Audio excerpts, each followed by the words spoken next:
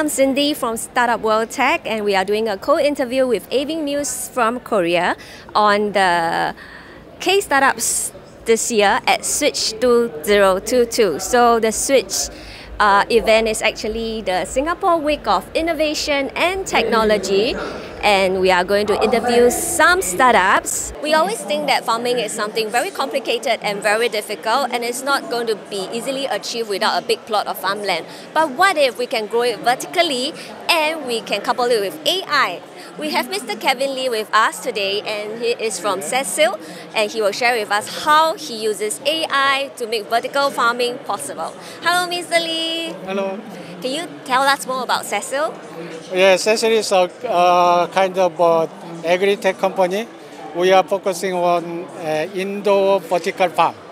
So our major plant is Korean strawberry. So we wanted to make a own farm in Singapore first. Which means I can have Korean huge strawberries in Singapore now? Yes, so we have a commercial experiment already finished in Korea. So our own farm and store together, so in Korea. Okay. So we finished the evaluation. So we try to expand global. Okay. So first target is Singapore. Oh, that's great to hear. So how does this technology work? Our slogan is AI grows strawberry by itself. So simple and easy technology is our target. Okay, so how does it benefit your clients, the people here? So even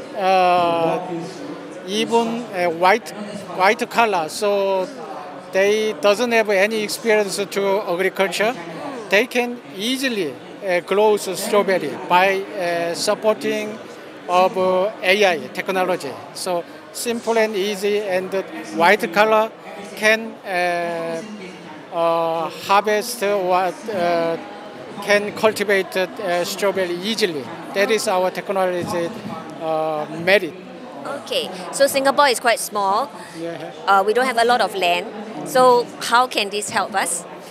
So Singapore is very strong area for Korean strawberry. So we make our flagship store Singapore first, and make production hub in neighbor country, Malaysia or Indonesia. So we try to targeting 10% of market share in Singapore for the strawberry market. Okay, thank you so much, Mr. Lee. Thank you. Thank you. Bye-bye. Bye-bye.